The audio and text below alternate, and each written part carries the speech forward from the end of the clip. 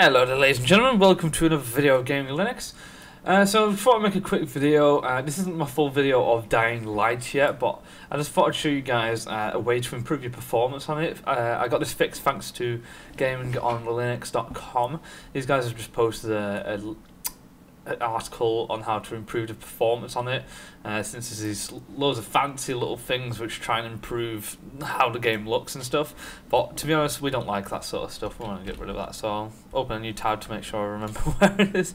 So you want to go to your home, as you can see here, open your hidden files, so you should come across .steam, and then Steam again, Steam apps. Let's have a look here. What was it? Yeah, your common, and you want to find Dying Light. As you can see, it's all there, right there. So DW, and in here you should have Data Zero Pack. And what I did with this is I moved it into, I would have moved it into Out, as you can see there, and open with Archive Manager, extract it, and what it would do is get data here, and as you can see, there's a lot of files you want to find through data. This is all that was extracted from that file just then, and it was actually in scripts, and it's, let's have a look, it was var list, as you can see here, var list underscore performance.ser.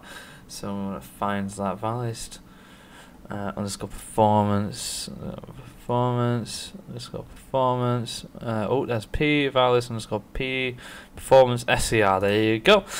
You want to open that bad boy up, and it opens these little guys here. And as you can see, there's a few things you want to change. Maybe one of the main things was eyeshadow's sun on. That it was originally on 1, but I've turned that to 0, and iCloud such cloud shadows on, so you can turn that off as well if you want. You can mess with all of these if you want to improve your frame rate, but for now I just took off eyeshadow's sun on, and I changed that from 1 to 0, easy. And I'll show you the game now.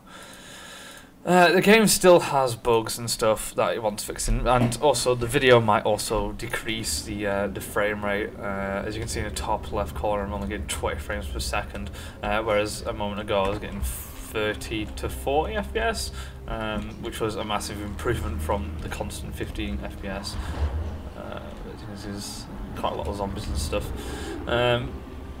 It does obviously turn the graphics down. I will make a full video once they sort out the bugs. As you can see, like if I hold Q, which is the survivor's instinct, if I can actually find something that's worth looking at. Seems there isn't anything. Oh, there you go. Got honed. So as you can see, it's a big yellow thing once you use the survivor's instinct. It sort of shows things that are oh god damn it, oh that was horrible. Shows things that are of use, but it shows a big yellow thing, which is a bit annoying. Also, when I hold tab for the weapons circle, it seems to like freeze the game, which isn't very good. And what else is when you talk to people out of cutscenes, the mouths don't move, which is pretty strange. Obviously, like I say, in cutscenes they do work because it's a cutscene. But yeah, if you know, I bought this game knowing that there was performance issues. I wanted to help it towards, because I bought it on Linux, thought I'd buy it on Linux and get them statistics up, make us look better. So apparently these issues aren't just Linux related either, so yeah, it is on Windows as well, but you know, it hasn't been optimized properly. That is the case, sadly. So hopefully it won't take long for them to fully sort this game out, to have it running to its full potential.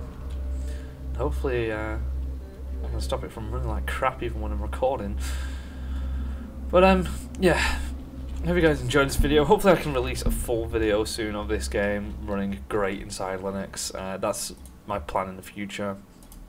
Until then, I hope you guys enjoyed this video. I hope it sorted out some of your problems, and thank you to gamingonlinux.com and Liam for showing everyone, this how to resolve some issues.